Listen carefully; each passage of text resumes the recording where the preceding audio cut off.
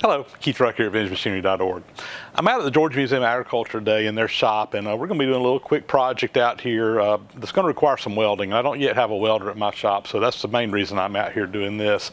But we will be out here continuing to do work out here at this shop from time to time, particularly when we're working on projects for the museum.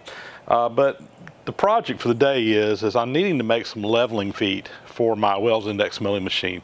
When we had the mill here at the Georgia Museum of Agriculture shop before I had my shop built, we just had it sitting directly on the floor, and there really isn't a good way built into that machine to level the individual parts of the machine to get it level. One problem that we had here before when the machine was here was the floor in this shop was not perfectly level, and I actually had to get wedges and wedge it up in different places just to keep the machine from rocking.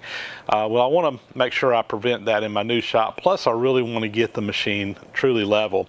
So there are four little bosses around the machine that have a little slot in them, and what I'm going to do is I'm kind of adapting some leveling feet that my buddy Mike Wiggins, the backyard machine shop guy, he's got the same machine I did, and this is a kind of a take on what he built for his. Mine's a little bit different, but pretty similar nonetheless.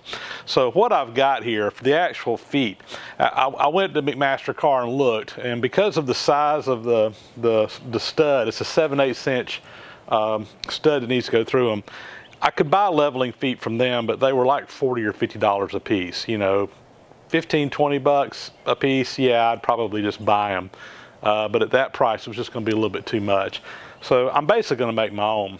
These are a little bit different from the ones at McMaster. The one from McMaster have a pad, but the part that the screw goes in, it actually will swivel. Mine isn't going to swivel, but I don't think it's going to matter. So basically what I'm building this out of is I got some 3/8 inch cutouts. These are what, probably 4 inches in diameter, I'm guessing. I didn't measure them, 3.5, 4 inches in diameter. These were just from someone that has a plasma cutter, and these were some holes that were cut out. And I picked up a bunch of these in the shop. The guy just said, here, take them. So I've been using these for feet pads to go under machines. I'm going to take a 7/8 inch nut. We're going to weld it to that. Now I'm using fine threads rather than coarse threads on my bolt here, for two reasons. Number one, it gives you a little bit finer adjustment, but also the threads on fine thread will actually hold more than the threads on a coarse thread. So that's the reason we're going with the fine threads. So we're going to weld those in place. I've got a section of threaded rod here. I need to cut this into 4 6-inch pieces. This one here is 2 feet long. And also I need to make some little support pads, I guess you call them. So I got some material here. We're going to cut these into 3-inch long pieces and basically punch a 7/8 inch hole. There'll be one on the top and bottom, and they'll kind of sandwich in between there. So that's my game plan. So let's get over here and get to work getting it done. So I've got my nuts laid out on here, and basically just use a ruler, and I took some chalk and just kind of went around it. In case I bumped it, I could very quickly get it back to where it needs to be. And these are ready to weld in place now.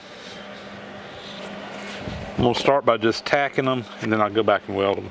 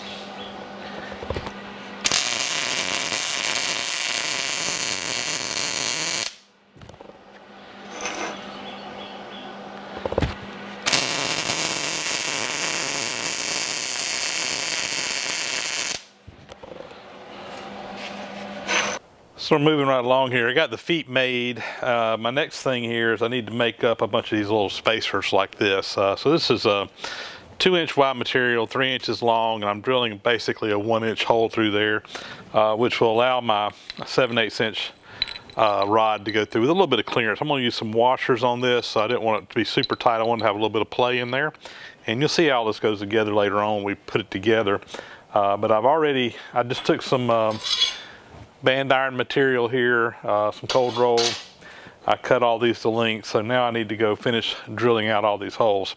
Also, this is the threaded rod I'm using, and again, this is 7/8 inch 14, which is a fine thread, and I bought a 2-foot length of this, and I just cut it into 4 6-inch sections here, and these will screw down in my feet and basically give me my adjustment up and down. And again, you can see how it all goes together in a little bit. So right now, let's go drill some holes. I would much rather be doing this on my milling machine, but my shop doesn't have any power in it right now because I'm upgrading my service. So we're going to drill these over here on the drill press. Start out with a 1/2 inch hole. I got some parallels up underneath this. I've already gone in and marked them. It's a little bit off center. I did that on purpose just because of the way this needs to go. It's about 1/8 of an inch to one side. On the 2-inch, it's on center going across the 3 inches. So let's go ahead. I've already marked these and center punched them. We'll start with a 1/2 inch hole.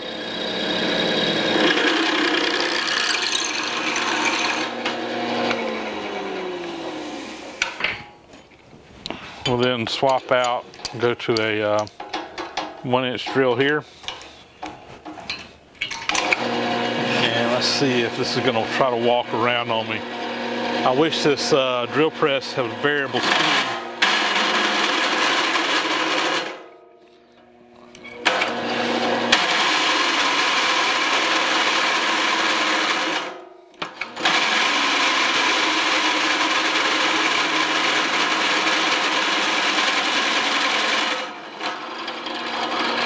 Yeah, it's a little bit fast for that size, but I don't really have a good way to change speeds on this drill press.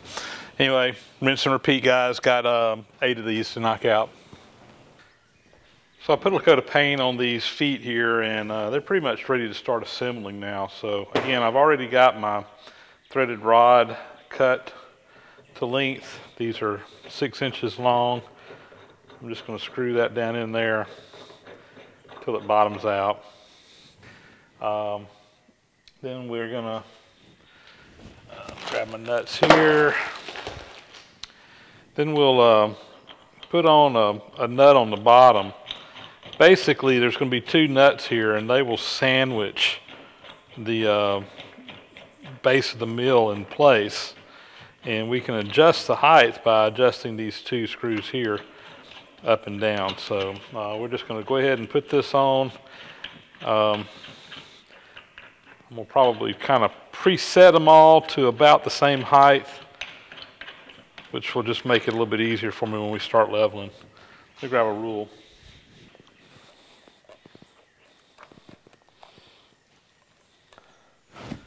I'm just going to make the top of the nut about 2 inches. Next thing we'll do is we'll put a washer on here, and then my little spacer that we made. The base of the mill will go in between this. We'll put another spacer on top. Next, we're going to put on another washer.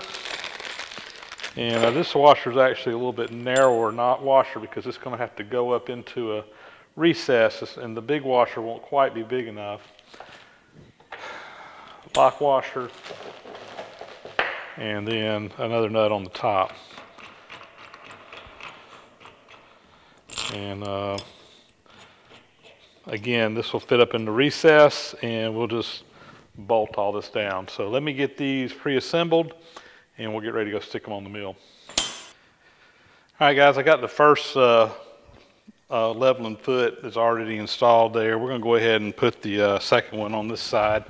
So since they're already kind of assembled, basically they just kind of fit up in this slot. You know, I'm not sure why Wells Index made their slots this way. I would much rather have just had a hole through it, but I'm sure they had their reasons. But this is how I've seen other people do this. So we're going to basically copy them and do the same thing here. So let me go ahead and tighten that up.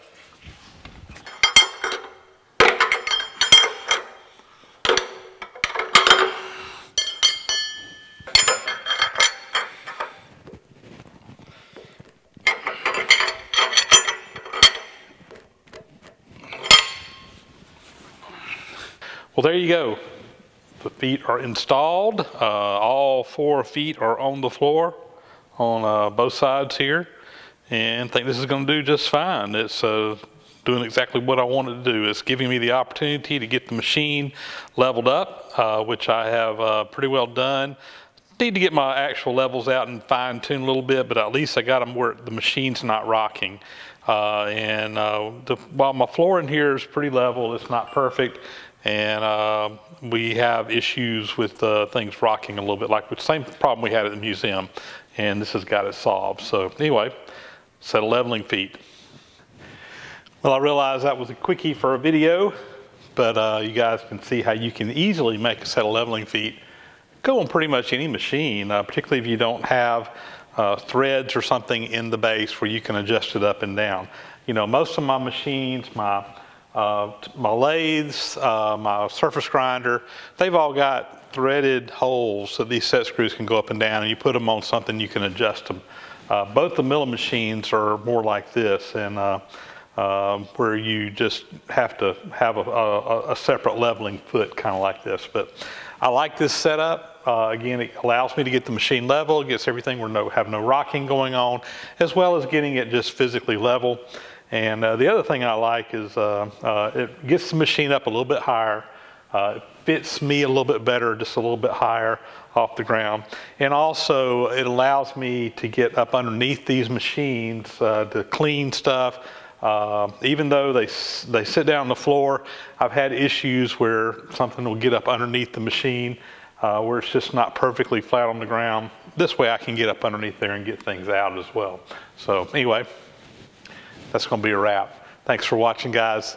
We'll talk to you guys later.